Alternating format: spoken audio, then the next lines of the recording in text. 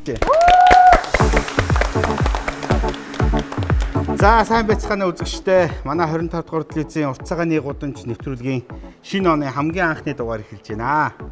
Мэдээж хүн болгон бол шинэ жилээр гой сайхан дурсамж дүүрэн байсан баг. Тэгээ бидний урилгыг хүлээн авч хүрэлцээрс эрхэмцчтэй бүгдээнд нь баярлалаа нэг сайхан дахиад алгадчихийдгөө. За тийм. Алгадчихчих айгүй сайн гэж байгаа шүү дээ ерөөсөө. Тэгээд нэвтрүүлгийнхаа зочдыг бүгдээрээ үзэгчтэй танилцуулъя. Нэвтрүүлгийн одоо манай хамгийн бас хүндэт зочноор за манай Н.Ган-Од Хуулийн гэж одоо олон алдарсан одоо ийм мундаг хүн ирсэн байж байгаа. За одоо миний одоо зүүн талд сууж байгаа хүн болохоор одоо маш мундаг одоо загвар зохион бүтээгч дизайнер одоо Г.Батчимэг гэдэг дүү маань ирсэн байж байна. За дараагийнх нь уран бүтээлч нь Сити дээр сургуулийн багш. За одоо ер нь тэр мейкап буюу нүүр хувиргалтын. За манай одоо ХААИС-ийн гэдэг одоо мундаг зарим ирсэн байна. За мөн эрхлэгч сургуулийн харьяа зоод загварын точооны дизайнер Соёлмаа маань хүрэлцэн бэрхсэн байгаа. За мөн дээрэс нь Монгол Улсын соёлын гавьяат зүтгэлтэн хөдөө аж ахуйн их сургууль Хатантуул оюутны театрын эрхлэгч дасгалжуулагч байгаа. Цолмон СГЗ хүрэлцэн ирсэнд маш их баярлалаа. За тэгээд нэвтрүүлэгт маань хүрэлцэн ирсэн чинь бидний хамтран ажиллагч Буурал Баяны гайхалтай сайхан виног бүгдээрээ тулгаад нэвтрүүлгээ эхлүүлцгээе хөө. За тийм. За тэгээд шинэ оны энэ жилийн төлөвлөгөө ярилцах зүйл бол бүгдээрэнд маш их байгаа. Тэгээд хүрэлцэн ирсэнд маш их баярлалаа. Өдөр та бүхэн өдрийн мэндийг хүргэе. За тэгээд энэ гайхалтай гоё ингээ чимээний араас нэг гоё дуу сонсмор санагч байна та бүхэнд. Ялангуяа гоё дуу бүжигс бас хармаар байна. За тэгвэл яг одоо бас нэг гайхалтай бүсгийг та бүхнийхөө өмнө өргөж जैन. За тэгээд танилцуулахад бол нэг сайхан бүсг байгаа. Далайх дүүргийн одонтой гоё ээжүүд төрийн бас байгууллагын тэргүүн Дуучин Монгол Улсын соёлын тэргүүний ажилтан Айгүлийг хамтдаа урьцгаая.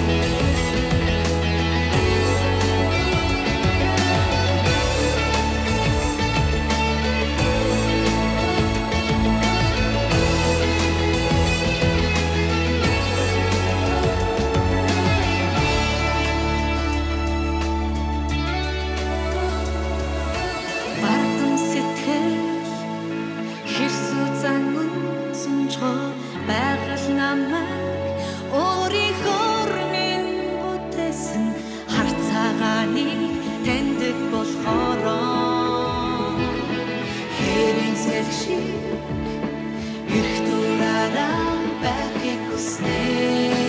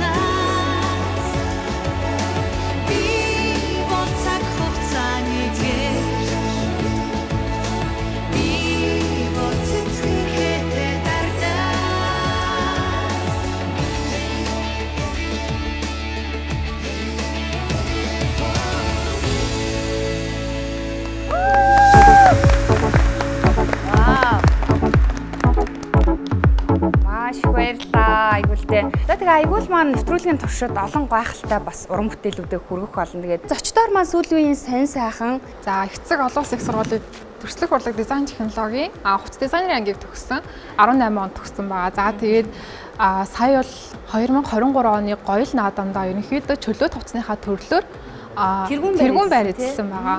Тий. Одоо ерөнхийдөө манай загваруудыг бас үзэгчдэд танилцуулна. Тий. Ер нь бол дизайнер хүний хувьд гэх юм бол олон зүйлийг ялангуяа энгийн хүмүүсийг бодвол нэг жил ч гэдэг юм хэдэн жилийн өмнө төрүүлж халахдаг гэдэг штеп. Тэгэхээр таны хувьд бол 22 оноос хойш бол энэ гоёл наадамд бол өөрийгөө нэлээдгүй хугацаанд цайсан байх тийм. Хэдд удаа ер нь гоёл наадамд оролцож байгаа юм бэ? Гоёл наадамд гэвэл би 2022 онд болохоор одоо ерөнхийдөө оролцсон. За тэгээд их удаан бодож явж ирсэн, сэтгэлдээ тэжсэн загвараа болохоор би 2023 оныхоо гоёл наадам дээрээ эцэг олон улсынхаа дизайн технологийнхаа сургуулийн од загварын төвчөтэйгээ хамтраад ерөнхийдөө загвараа гаргасан байгаа.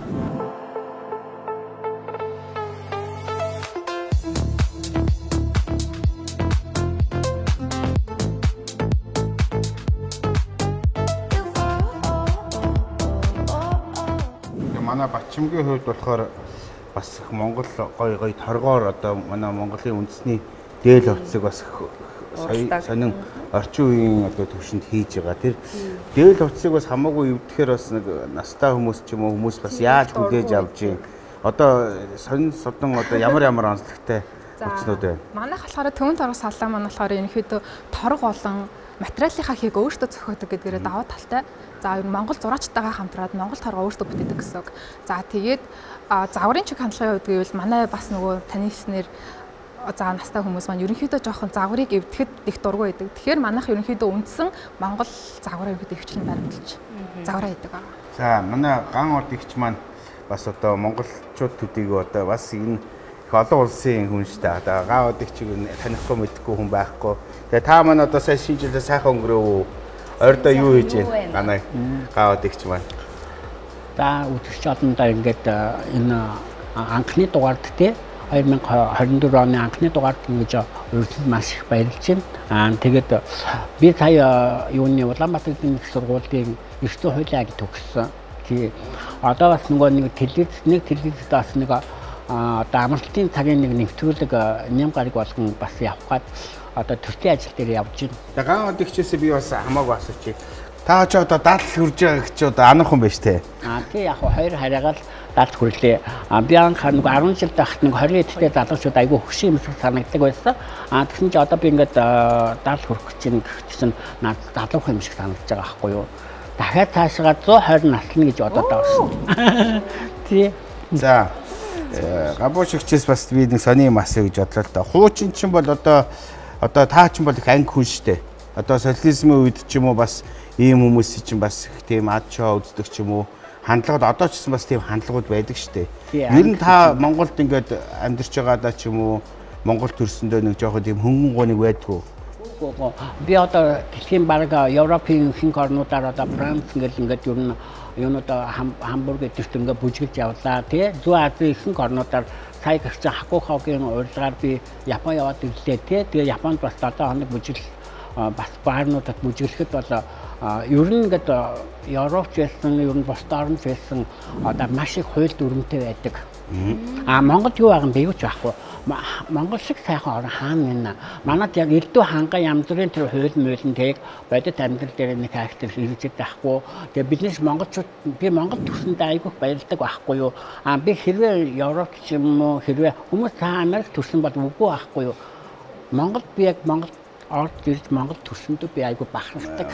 Н.Ган-Од Хуулийн би ингэж ойлгоод байхгүй. За одоо жишээ таны гудамжинд явж байхад ч юм уу дэлгүүр оршоонд явж байхад хоорондоо шинэдээд нөгөө хийм ингээл бас нэг тийм хандлагууд байна уу? Тий. Олонд одоо би мартагдахгүй байна гэдэг чинь гоё байхгүй юу?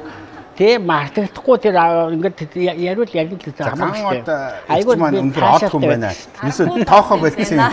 Тий, үнэхээр одоо бас тийм байдаг байхгүй юу? Харин тэр симэлдэхгүй бол мартагдсан болоо би амар хөвсөлтийн болоо гэж боддог шүү дээ. Тэгээ хүмүүс симэлдэхээр би айгүй баярлдаг шүү дээ. Ашгүйтэй бас мартагдаггүй л байгаа юм байна гэж боддог шүү дээ. Би таныг бас гайхаад байдаг байхгүй.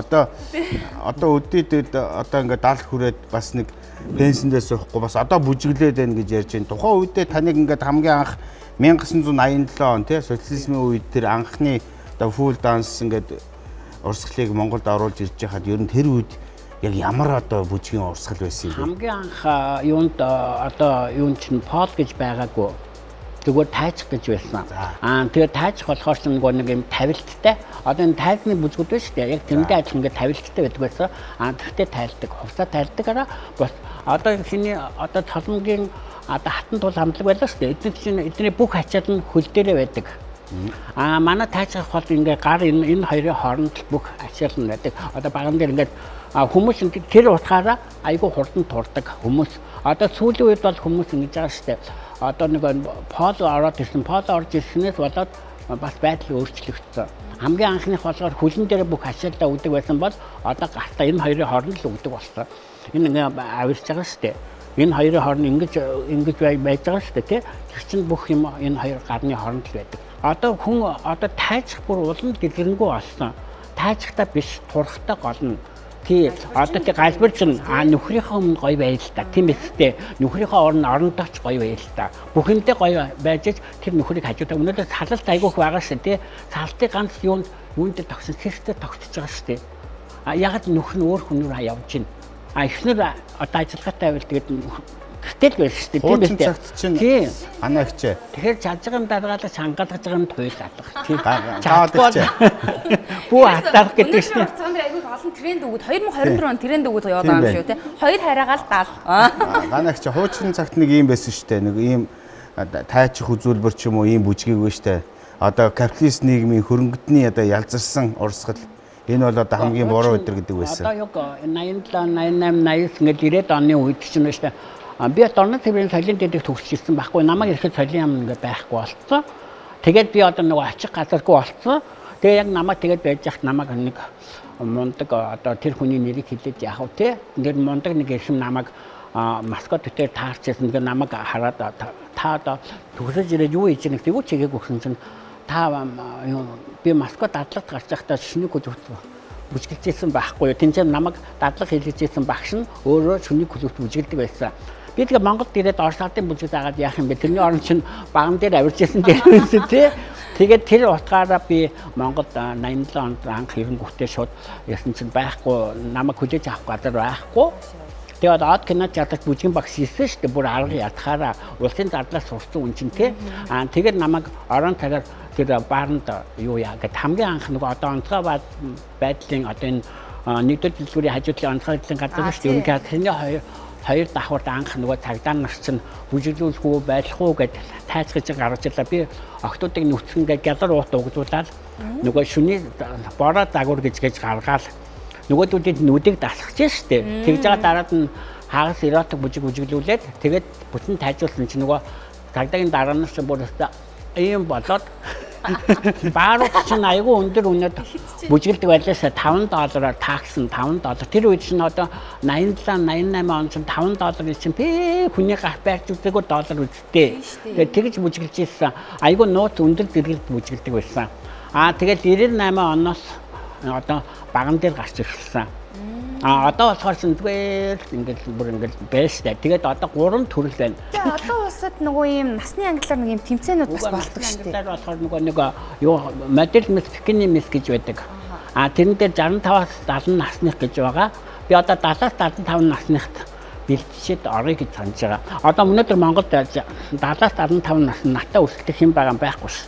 Хүний зүрх сэтгэл тийм нэг хаз жаргал өөртөө итгэлийн тэр гоё одыг хасааж байгаас би тэр залууг онцлмоор манай Г.Хос-Эрдэнэ байгаа. Одоо бол сүүлийн үед нөгөө цахим сүлж өнөхөр эрчимтэй болчихсон. Тэгээд сүүлийн үед бол яг хосоогийн хийсэн тэр нэг хүүд хэдэн настай хүүхдтэй лээ тэр 9-тэй илүү. Айгу жоохон хүүхдтэй юм байна. 6 настай.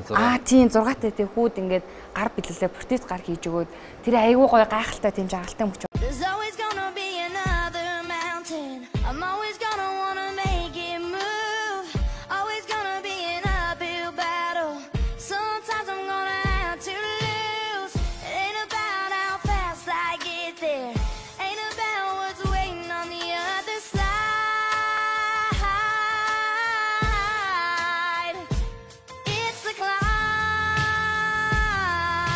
Тэг хэдэн хоноос хойш яг ийм протез хийж эхэлсэн юм бэ? Ер нь яагаад энэ мэргэжлийг сонгосон юм? Миний үндсэн мэргэжил болохоор ерөөдөө ер нь барилгын интерьер дизайн мэргэжилтэй. Тэгээд кино одоо орлогоо орсон нь 14 оноос хойш орсон. Одоо энэ 10 жилдээ ажиллана гэж ажиллаж байгаа. Тэгээд кино нөгөө мейкап хүмүүс болохоор энгийн хүмүүс болохоор ойлгохдоо тэгээ ингээд нүүр бодог гэдэг эмэгтэй хүний гэж ялдаг. Тэгээгүй л нүүрэн дээр тэн тавиад нэг пудрдээд болоо гэж ялдаг. Гэрэл сүдэр тавих тийм гэдэг ч юм уу те. Яг энгийн хүмүүсийн хувьд ч одоо ингээд одоо урлагийн хүмүүс өөр гэсэн үг байхгүй.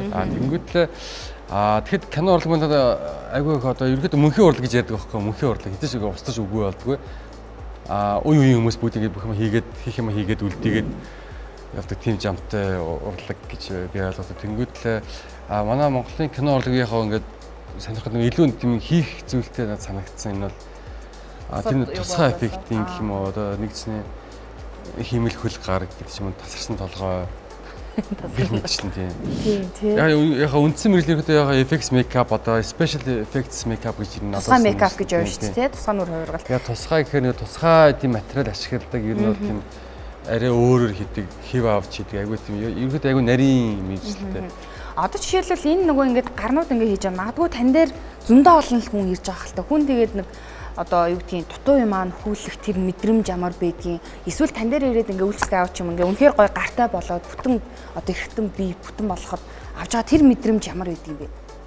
Би тэгээд 2019 оноос хойш ерөөдөө одоо протез буюу одоо яг ерөөдөө олон улсын нэр чинь aesthetic протез гэж байдаг. Тэр нь болохоор гооцын тийм одоо хиймэл залгамал эрхтэн гэдэг юм уу те ингээд тийм төрөл нь ангаах тал руугаа. Гэхдээ нэг ямар ч эмнэл зүй биш. Эмнэлзүүн талаасаа биш. Гооцын талаасаа гэсэн.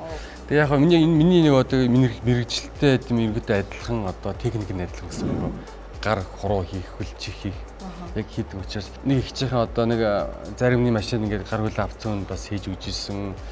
Тэгээ гэдэг ч юм уу нэг тороос нь давж маа тийм аюулгүй хаба мэдхгүй аюулгүй ажиллагаараас аваад тийм мэдхгүй хүмүүс тийм ингээд тэгээд тухай би яг нөгөө яг тийм нарийн нэг судлаг байсан. Тэгээд одоо тэгээд юу нэг 4 жил дахиад ерөнхийдөө бяцхан судалж байгаа сүүл сая ерөнхийдөө энэ оноос ерөнхийдөө илүү гүнзгий яг энэ протез талдаа ингээд судалж эхэлж байгаа. Тэгээд судалгааны альд орцсон байгаа. Тэгээд би тэгээд судал үзчихсэн Монгол улсад ерөнхийдөө протез буюу одоо юм байгаа. Ерөнхийдөө том том хөл юу хийдэг тийм гэж ярьд юм билээ. Протез бол байгаа зүйлээ. Миний яг судалж байгаа нарийнч судалж байгаа зүйл юу гэхээр нөгөө одоо ингээд чихгүй одоо микротия гэдэг юм онштой хүүхдүүд байна төрөлхийн чихгүй. Тэгээд ямар нэгэн байдлаар хамар хөндийн хагалгаатай ингээд хамаргүй болцсон ч юм уу. За тэгээд юу гэдэг ингээд хуруу гарна ингээд тасарцсан ингээд айгүй олон бинтүүд байна төрөлхийн байна олдмол байна ингээд. Тэгээд энэ хамгаалал би хийж чадах юм байсан л та. Тэгээд энийг ингээд судлаад одоо ингээд илүү судлаад ингээд хүмүүс хандангууд л би нөгөө алдах хэрэг байхгүй гээд яг тийм ингээд хөгжүүлж байгаа. Яг зөв тийм бүр одоо ингээд янз янзын юм хийхэд ингээд яг л зомбитой кино ч юм уу янз янзын кинон дээрс яг л чавчдаг штэ гар нь ингээд хөдөлж байгаа л. Тэгээ одоо сүүлийн үед манай Монгол кинон дотор яг ингээд бодиттой юм шиг актер хийсэн зүйлүүд юу вэ? Одоо ямар кино уран бүтээл дээр ажиллаад байна? Кино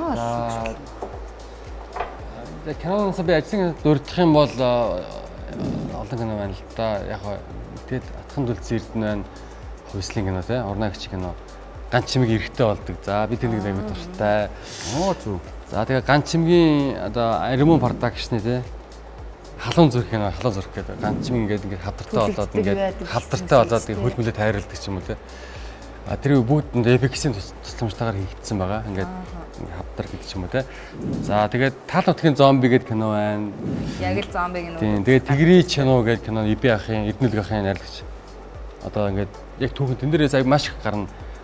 Тасарсан хөл гар толгоо айгүй хүн их толгойн тавьчнаа би яах чинь ингээд тийм кино байгаа. Тэгрий кино гэдэг. Айгүй ч яг их айгүй олон кино байгаа. Тэгээ аим шиг кинонд айгүй олон байна. Одоо нэг гадаадын одоо юм мейкап хийдэг хүмүүсээс ч юм уу одоо суралцах зүйл байдаг ч юм уу.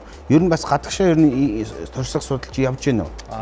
Ингэсэн. Тэгээд би яг боловсруулалтаа ярих юм бол нөгөө Монголд энэ чиглэлийн сургууль ерөөсөй байхгүй, сургууль байхгүй.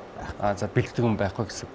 Тэгээд ерөнхийдөө би 17 онд Бээжингийн кино академийн юунд байсан SNFX мейкапын foam latex гэдэг чиглэлээ төгссөн хэв авалтаар маск гэдэг. Тэгээд 20 онд Москвагийн Мосфилийн институтын сургууч агшийн Лекс агшийн юунд ингээд пластик хэв авалтаар сураад ерөнхийдөө Манай яг түн шиг шоу байж тээ.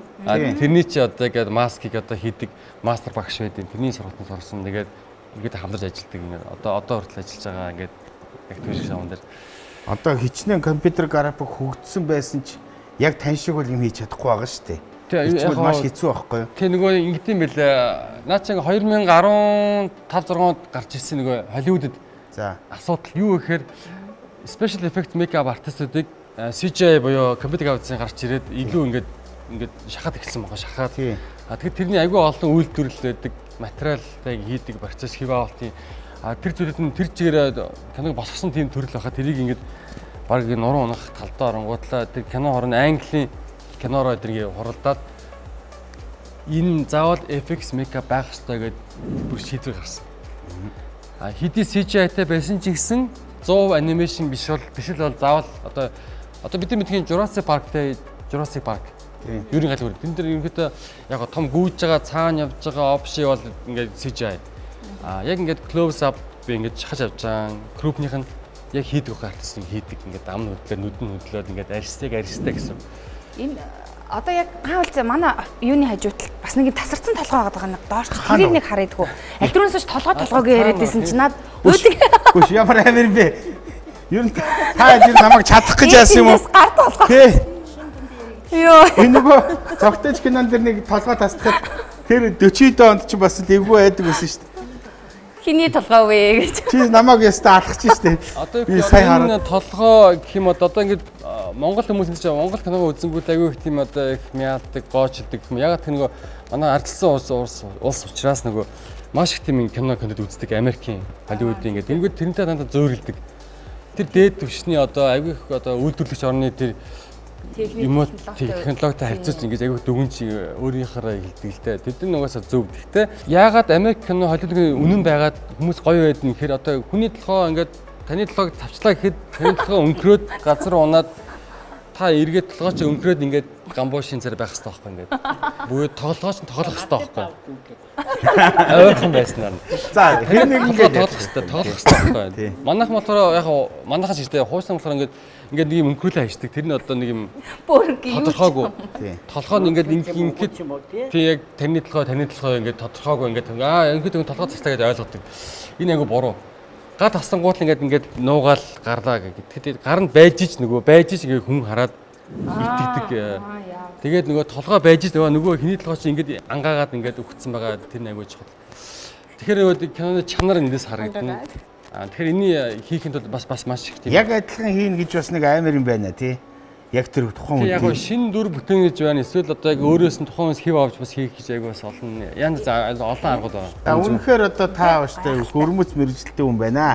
Баярлалаа шүү дээ. Маш их одоо сайхан ойлгох. Олон хүний сэтгэл маш гоё ялсан юм гэдэг. Би ингэж бодоод байна ана мэдөө.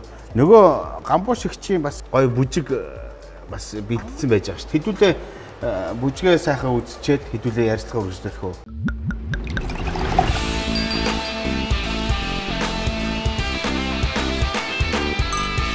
Сандарс сайхан яриа өрнүүлдэг кафе.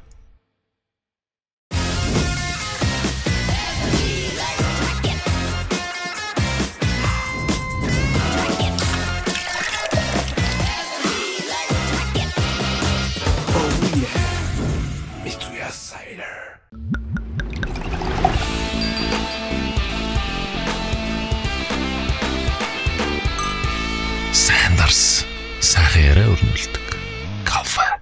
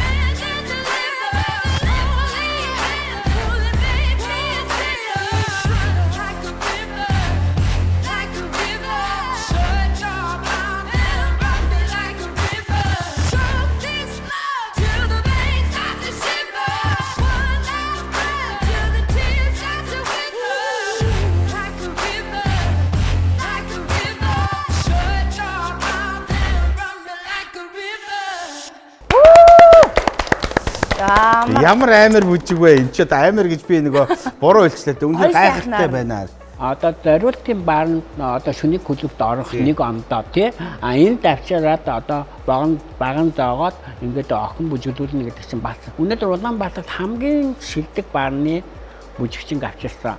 Одоо Улаанбаатарт биш тийм ээ юу штэ 52 баар байна тайцхан. Тийм олон байгаа. Нэг өсөндөө одоо зориултын энэ хүмүүс бас гоо сайхны таашаал өгж гин. Таны чинь нэг хэсэг чи одоо шөний хатгаан гэдээсэн. Та ч одоо ийм олон бүжигчдийг бас бэлдсэн, өөрөө бүжиглж байгаа. Бас их содон өрөмц байд юм байна шүү бас. Тий одоо яг хөвдөө тэр үеэс одоо хүртэл ингээд октод чинь 500 гаруй охин бүжиглж штэ. Энэ одоо 50-д баанд чинь тий. Би танаас нэг одоо бүр улам залуужаад байна. Гаан удагч уучлаарай. Одоо ингээд зарим тохиолдолд жишээлбэл ингээд энэ одоо садар самооны суралцчин гэдэг утгаараа ч юм уу, буруу утгаараа тийм ээ. Таныг одоо цагдаагаас ч юм уу ингээд шалгаж исэн ч юм уу бас тиймэрхүү тохиолдол бий юу? Байхгүй. Яасан гэж шадлах юм. Гэхдээ яг одоо ингээд бас ингээд янз янзын буруу юм руу хамгийн гол нь юм байхгүй юу? Бүх баарууд өшөлтэй гэрээтэй байдаг. Бүжигчнтэй хийсэн гэрээтэй баарны. Тэрэн дээр одоо ингээд үйлчлүүлэгчтэй дотн харьцаа үүсгээд янз бүрийн тохиолдолд наацаас явна гэвэл шууд ажлаас халдаг. Тэгэхээр тайжгаа охтууд чинь голдуу одоо шүний тэнгэрний тайжгаа охтууд чинь голдуу нөгөө бүжиглчээж явдаг. Голдуу нөгөө нэг тэдний чинь оюутнууд байдаг. Нүүр машинуудаг, оюутнууд байдаг. Тэмцээ нөгөө нэг төлбөрийнхаа мөнгийг олох гээд одоо мэдээж баян айлын охин чинь бүжиглэхгүй шүү дээ. За бас амьдрал бас мэдүү тийм айлын охтууд чинь бас төлбөрөө эцэг ихээ хөндрүүлэхгүй өөрөө төлбөрийн мөнгө олох гээд эцэг ихээсээ нуугаад шүн нэг баарнд одоо юу зөөгч барман хийж байгаа гэж хэлээд тэгээд би баарнд бүжиглэж шээ. Ингээ бүжгийн урлаг гэдэг ярихсан чинь Цолмон хичээл маань бүр нэрээ хүн болгон мэддэг. Хатантуул бүжгийн клуб бүжгийн одоо юм хэдэн оноос хойш ер нь үйл ажиллагаа явуулаад маш олон шавнар үнээс гарч ирсэн олон одоо дэлхийн тий тавцанд гарсан бүжигчид бас байгаа штэ. Хатантуул бүжгийн хамтлагийг би 1999 оноос хойш удирдах байгаа. За Г.Батчимэг сургууль би соёлын ажилтнаар ажилд ороод тэнд одоо хатантуулын бүжгийн хамтлаг байсан. За энэний анх одоо үүсгэсэн багш нь бас өөр багш байдаг. За хатантуул хамтлагын өнөөдөр бол одоо удахгүй нөгөө гамбуушин 2 хараагаад гэдэг шиг 1 хараагаад 30 жилтэйгээ залгаж байна. Тэгээ 30 жилийн хугацаанд энэ хамтлагт бас маш олон түүхүүд, маш олон дурсамжууд гарсан байдаг. Энэ Г.Батчимэг сургуулийн дэрэгдэх оюутны одоо хаврын бэргийн цэнгийн бүжгийн наадам болдог байсан. Энүүнд л одоо оролцохын тулд энэ хамтлагийн төлөө зүтгэдэг байсан. За ингээд хатантуул хамтлаг маань болохоор Г.Батчимэг сургуулийн цэвэр сурж исэн оюутнуудаас сурж идэг. Би ч өөрөө яг бүжгийн багш бүжиг заадаг хүн биш, мөртлөө соёлын ажилтдаг хүн. Соёлын коллежийг соёлын ажилтнаар төгссөн, соёл урлагийн сургуулаа одоо соёл урлагийн одоо дуу хөгжим багш удирдаач мэргэжлэр төгссөн. Өөрөө Завхан аймгийн театрт одоо жүжигчин дуучин бас 4 жил ажиллаж исэн. Би ч өөрөө цэвэр соёл урлагийн багш хүн байсан болохоор энэ дундаас хүүхдүүдийг хамтлаг болгож амжилтанд хүргэж одоо хэн илүү авьяастай, илүү мэдрэмжтэй, илүү нэхвэрийн одоо багш болгож бэлдэн одоо тэгж явсаар агаад сүүлдээ хатантуул хамтлаг маань маш олон бүжгийн багш нарыг төрүүлж гаргасан байдаг. Маш олон хамтлагийг тий одоо латины хамтлагууд байна. Энэ хамтлагаас чинь одоо сүүлдээ манай одоо стар дансийн бат сайхан энэ хамглан одоо эргээд харахад бол дэлхийд одоо дандаа ингэ баг дагуул явж байна. Тэгээ энэ үр дүнгээс одоо латины хамтлаг бол одоо маш мундаг байна. Дэлхийгээс маш олон удаа оролцоо бат сайхан саранхуу хоёр маань дэлхийгээс одоо медалуудыг аваад одоо алтан медаль авах үлдээд байна шүү дээ. Манай хатантуул болохоор стандарт гэдэг өөр төрөлд нэгдэг. Стандарт гэдэг Монголоос одоо ерөөсөө хатантуул хамтлаг ганцхан оролцдог. Стандарт бүжиг бол бас яг хамтлаг бариад ингээ хөгжүүлэхэд маш хүнд төрөл. Одоо нэгсэндээ нөгөө уран гулгалт одоо нөгөө юу уран гимнастик, уран сагны гимнастик гэдэг шиг маш тийм нарийн стандартуудтай хоёр партнер тэр хамт заавал бүжиглжээж тэр элементүүдийг хийдэг. Нэг насан туршдаа нэг партнерууд хамт байж гин гэж байхгүй. Төгсөөл явна, сургуулаа төгсөөл явна, ажил төрөлд ороод амьдралынхаа араас явна. Дахиад дараагийнх нь одоо бэлдэх хэрэг гарна. Тэр хооронд хоёр хос маань хоорондоо эвлэрэх гэж хоорондоо ойлголцох гэж хоорондоо одоо нэг хүн болох гэж маш их жил олон жилийг туулдаг. Одоо ийм их нарийн юмнууд байдаг.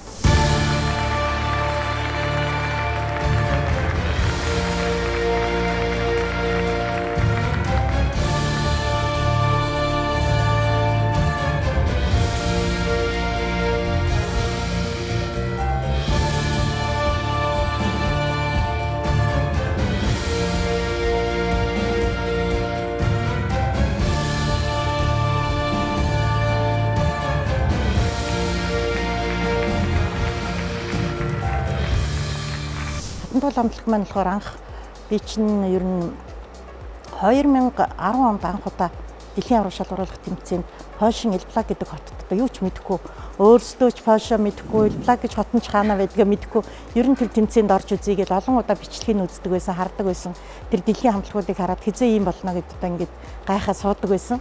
Тэгээд манай хатантуулыг чинь бас л үр дүнгүй ярих юм бас манай мөнгө уяг бүжгийн спортын холбоо. Мөнгө уяг чинь багшаа юм олон улсад ийм холбоо байд юм байна. Одоо та нар алийн болгон хаврын баярт орж юу яах вэ? Манай холбоонд орж манай тэмцээнд ороод манайхаас дэлхийн аврагтад явдаг ирэх өгнө гэж. Тэрийг сайн ойлгохгүй ингээл хоорондоо бид нар маргалдаж хаврын баяртаа өмнө ч зүтгэл ингэжээс үе зөндөл байт юм а ямар ч юм чинь нэг учраа олоод эвэндээ ортол бас их үл ойлголцол хүн гомдоо хүн баярлуулах одоо өчнөл их замыг туулдаг юм байлээ. Тэгэж явж исэн тэгээд дэлхийн авраг гэж байдаг юм чинь бүжгийн спорт болцсон юм байна. Тэгээд анх удаа дэлхийн авраг шалгаруулах тэмцээнд ерөөс Аз хүмүүс хараагүй байхад би хатантуулыг авч очиж исэн. Тэгээд Польшийн Элблаг хотод очиход бол дандаа Европын нөгөө хөгжингөө орнууд л ордог.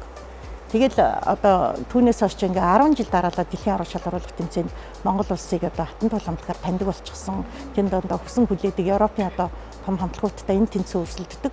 Өчиргөө одоо медаль байранд ороогүй ч гэсэн бас нэлээд дээгүүр тусгай байруудыг эзлээд явж байгаа ийм амжилттай байгаа. Ингээд түүхийн яриул маш олон ийм амжилт бүтээлүүд зөндөө байгаа. Тэгээ өнөөдрийн зочид маань бол ерөөсөө урлаг уран сайхан гойцоо гэдэг зүйлийг цогцоор ингээд баталсан, цогцоор нь үзүүлэх тийм гайхалтай зочид байгаа юм л да. Тэгээд манай энд нэг шавилгаан битэй жижигхэн охин мөртлөө үнэхээр бас мундаг авьяастай нэг охин байгаа. Манай Соёлмаагийн хувьд бол бас гоёлын хаадамд энэ жил оролцсон тийм ээ. За тэгээд загварын бас нэг гоё сонь сайхан. За ер нь энэ жилийн хувьд ямар загвар илүү нэг ийм тренд байх. Тэгээд 2024 оны хувьд болохоор манай загварыг ерөнхий хэвшин буюу милитант загварын маань өнгө, материал яг чих хандлага болж өгдгөөр бас аюу онцлог болж өгснөөр энэ шоунд хүртэл шагнал авсан гэж би өөрөө ч гэсэн бодож байгаа. За яагаад гэхээр 2024 онд за цовны материал, за милитант загварын маань тодтогсон өнгөнүүд, хар бараан, ногоо тий яг ийм байгалийн гаралтай, бүх зүйлийн байгалийн гаралтай эко гэдэг өгдгөөр за энэ 2024 он илүү тодтогч өгсөн байдаг. За энэ онд ч гэсэн 2023 он, 24 он яг бас өөр нэг харж байгаа юм нь бол юу байгаа. Яг мод иргэдэг гэдэг үг байдаг да. Яг тэр шиг буцаад яг энэ цэргийн хувцсны хэв маяг хүртэл энэ ондоо тренд болж өгж байгаа байхгүй юу. За бас нэг тодтогсон зүйл нь ямар сонирхолтой. Яг 1950-ад оны нэг юм X хэлбэрийн ингээд бие барьсан пижакнууд байдаг да. За энэ цагвар маань энэ ондоо бас яг адилхан тренд болж эргээд модонд орж байгаа. За тэгэхээр ерөнхийдөө бол энэ ондоо сул чөлөөтэй загвар тий. Тийм сул чөлөөтэй oversize blazer илүү их тренд болж байгаа юм болов гэж бодож байна. Тэгвэл бас манай хоёр загвар дизайнерууд маань бидэнд бас манай үзэгчдэд бас нэг гоё шоунаас үзүүлэхээр хүртээсэн байгаа тийм. Яг одоо тэр гоё сюрпрайзыг хамтдаа үздэгээ тэхүү. Хамтдаа улаан авцгаая.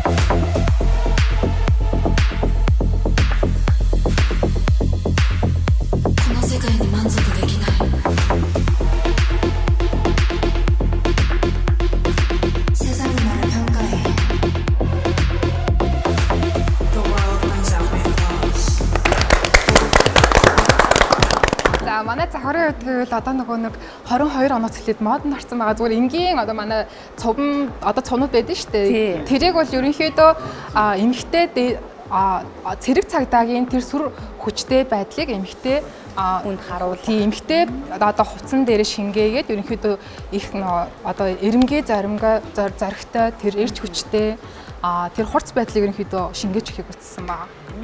Тэгээ өнгөнүүдийг ингээ харахаар бас их гоё яагаад байна л да. Бүгдээрээ тийш анхаарлаа хандвал нэг тийм хурц тод өнгө гэхээс илүүтэй яг нэг тийм байгалийн үндсэн өнгөнүүд байгаад байгаа гэдгийг илэрхийлж байгаа даа шүү дээ.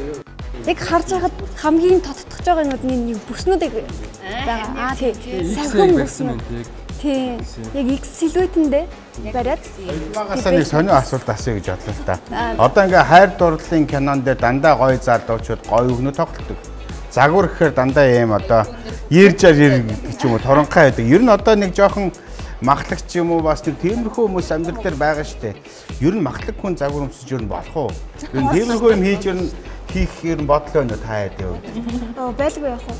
Яг нөгөө нэг эмэгтэй хүний биеийн порт бүгд яг өөр гэдэг дээ. Яг тэрийгээ дагаад одоо дэлхийн том брэндүүд хүртэл яг биеийн харьцан шал өөр загвар өмсгчдийг илүү сонгож алхуулах зорилготой болсон. Тэгээ үүнийгээ дагаад сая гоёл 2023 наадам дээр хүртэл яг янз янзын пропорцтой загвар өмсгчд хүртэл харагдчихсан. Тэгээ эрэгтэй эмэгтэй. Тэгээд энийгээ дагаад ч гэсэн дизайнерууд маань хүртэл тухайн хүний пропорц гэхээсээ илүү яг тухайн хүний өөрийг нь тоттогсон тий өөрийнх нь хувийн зан характер, хувийн илэрхийлэл хэмжээний илүү тоттогсон загварыг дизайнерууд маань тухайн хүнд нь цор ганц гэдэг зүйлийг мэдрүүлээд хийж өгөх нь хамгийн гол юм болов уу гэж бодож байна. Би сайн нэг Солонгосын дээгүүгээ дотод очихгүй юу? Дээгүүгээ дотод очиод тэр сүлжмлийн тийм том хот юм байлээ. Тэгээд тэр загвар өмсөж байгаа охтууд мөхтүүдийг харсан чинь би өөрөө бүр гайхсан. Би одоо хоцрогдсон байж магадгүй. Зарим загваруудын бүр ингээд авангард болонгуудаа эрэгтэй одоо энэ яг эрэгтэй хүн эмэгтэй хүн гэж ялгаж чадахгүй. Тийм болцсон байна. Тэр одоо яг ямар учиртай бол та хоёроос л асуун да. Ямар онцлог байд юм бэ? Юу яадаг да нэг эмнэлгийн бүлээгээл юпхтэй нэг залуучууд ингээд хөлөм тоглооддаг да. Яг тэр юпх чинь тий Шотландын стайл. Яг тэр стайл яг 22 оноос хойш яг ингээд харагдаж эхэлсэн. Эрэгтэй хүмүүс, эмэгтэй хүмүүс ямар ч ялгаагүй загвар өмсөх хэрэгтэй тий. Өөр сайд байх хэрэгтэй гэж боддог. Одоо манай соёлын нэг босоо үзүүлэл өөрөө ч гэсэн яг өөрийнхөө загвараас бас өмссөн байх шиг байна тий. Оо. Гоё харагдчихээн тий. Тавтагдчихгүй.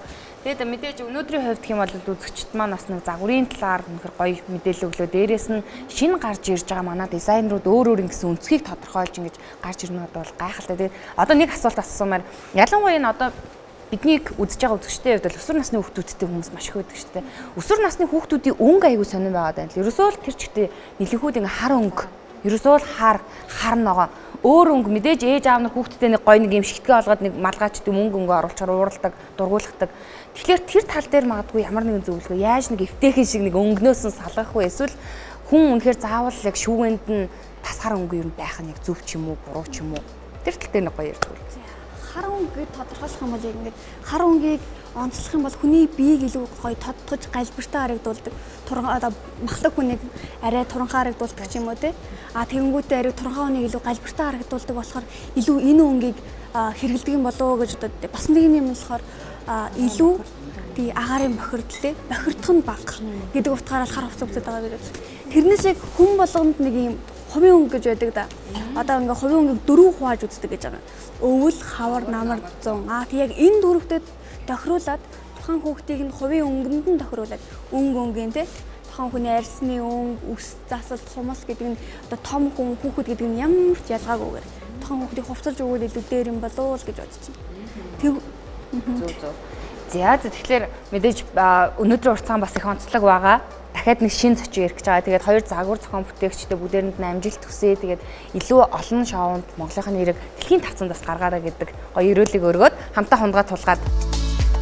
За баярлалаа. Амжилт хүсье.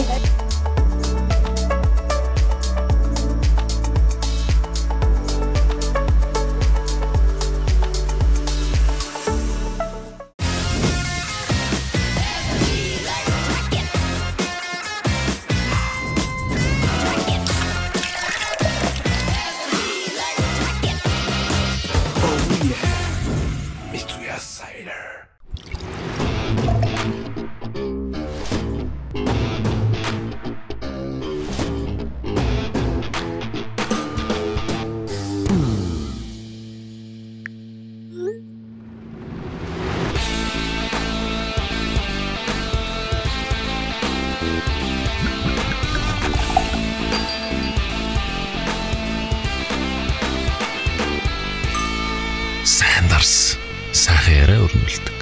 Кафе.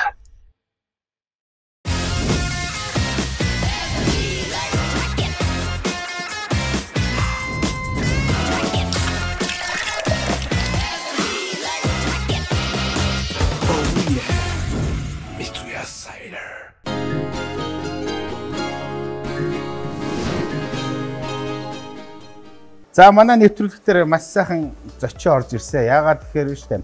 Одоо эрэгтэйчүүдийн 2 дахь зүрх гэж одоо хэлдэг тийм ээ. Одоо алдартай одоо эмч Сэдэн иш ухаан одоо хүү Цэпүү эмнэлгийн ерөнхий эмч.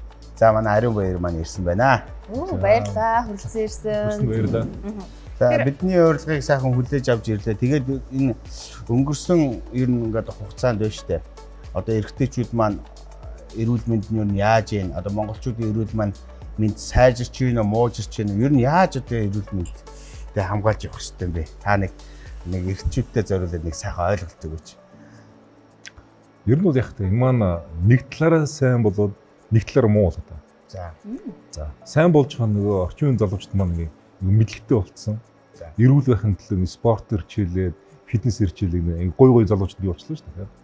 Нөгөө талаасаа болохоор ч юм бол одоо нөгөө манай нийгэм маань одоо ингээд нөгөө фаст фуд гэлтэй одоо буруу хоолт мол борооны хоолтой ороод ирсэн. Тэрнээс бол таргалт их болчихсон, чихэр хижиг их болцсон. Тэр талаасаа бол ерөөхдөө муу болоод байна. Тэгэхээр ерөөхдөө бол эрүүл байх хамгийн сайн арга. Тэгэхээр одоо ийм байгаа юм та. Одоо манай эмнэлгийн зүгээс нэг юм бүх эрчүүдийн нэг тестостерон гэдэг даваан талаас мэддэг болчихсоо гэж их хүсдэг. Одоо ээж нэрчсэн мэддэг болцсон, өвөө нэрчсэн мэддэг болцсон байх. Тэгээд тэр тестостерон давар маань эрчүүдийг гол эрүүлэл болгох төлхөр маань. Тэр тестостерон даваргал өндөр байлгах юм бол эрэгтэй хүн дээр одоо бэлгийн сулрал ярихгүй, өргүүлж хаан томрол ярихгүй, өргүүдэл ярихгүй, харгалт ярихгүй, бочингийн сулрал ярихгүй, зөнөрөл ярихгүй, ясны сэржил ярихгүй. Тэрний талаар л одоо ингээд мэддэг эрчүүд бол ер нь бол 80-90 хүрсэн ч гэсэн чалхтаа чигээр л байж таа. Энд эрэгтэй хүмүүс эндэн шүү нөгөө эрчүүдийн имлэгийг зорж явахдаа нэг юм айцтай очдөг гинэ. Яах бол яатсан байгаа бол нүүр гарах бол гаг байгаа нөгөөх маань ч гэдэг юм ингээд айгүй юм хөөргө толгонд бодож нэг юм эмчээс та зүгээрэнэ гэж хэлэхэд айгүйх баярлдаг гэж хэлтийн гэсэн тэр тал дээр та ер нь юу гэж боддгоо ирж байгаа үйлчлүүлэгчдийн чинь ерөнхийдөө яах вэ? Манайхан болохоор ч юм бол эрэгтэйчүүдийн имлэг гэхээр бол зөвхөн бэлгийн зам өвч эмч гэж буруу ойлгох байхгүй юу? Тэр нөгөө эрэгтэйчүүдийн хувьд бол биднээсээ ажилтг зүйл гэх юм бол нөгөө эрэгтэйчүүдийн өргүүл байна. Тэгээ бол чадах юм уу үгүй юм уу гэдэг мэдэх сонирхолтой хүмүүс байгаа. Хэрвээ чадахгүй байх юм бол тэрний эмчилж өгнө. Нөгөө талаас бас нэг бэлгийн сулрал гэсэн асуудал байгаа шүү дээ. Одоо эхнэрээ баярлуулмаар байдаг. Чаддгүй. Тэгэхээр чин тэрнийг бас ингэж сайжруулж өгдөг. За дээрэс нь нас ихээд ирэхээр төрөвчгөн томрол үүсдэг. Тэгэхээр тэрнийг бас эмчилж өгнө. Нас ихээд ирэхээр бэлгийн чалхас муудна. Тэрнийг эмчилж өгнө. Ер нь одоо нэг нас ахаад ирэхээр түрүүчийн яриад тестостерон давар унаад эхэлдэг. Тэнгүүлээр тестостерон давар бидс ихсгээд ирэхээр нөгөө эрэгтэй хүн маань 80-тай байсан ч гэсэн одоо залуу хүн шиг спортоор хичээлээд одоо бэлгийн ажлаа хийгээд нөгөө амьдралын чанар нь аягүй сайн байна. Тэгэхээр чинь эрэгтэйчүүдийн эмчхээр бол ер нь бол нэг тийм яг бэлгийн зам өвч бас биш байхгүй юу? Энэ биднээсээ яг тийм нэг эмчилж чаддаг нэг салбар мөн. Гэхдээ биднээсээ гол нөгөө эмчилгээний одоо объект маань ерөөсөө бэлгийн зам өвч биш. Манайхан ч бол буруу ойлгоод. Тэгээ өнөөдрийн нэвтрүүлэг маань яхаа бас нөгөө маш олон олныг танил хүмүүс орж ийн. Тэгээ дээрэс нь урлаг, гоо сайхан, бүжиг тийм ээ. Яг одоо бас цолмогч маань бидэнд үзэгчдэд маань бас хатантуул хамтлагаа нэг бас гайхалтай нэг үзүүлбэр үзүүлэх гэж байгаа тийм. Тэгээ хамттайгаа явахтаж авъя төхөө. За тэгээ. За баярлалаа.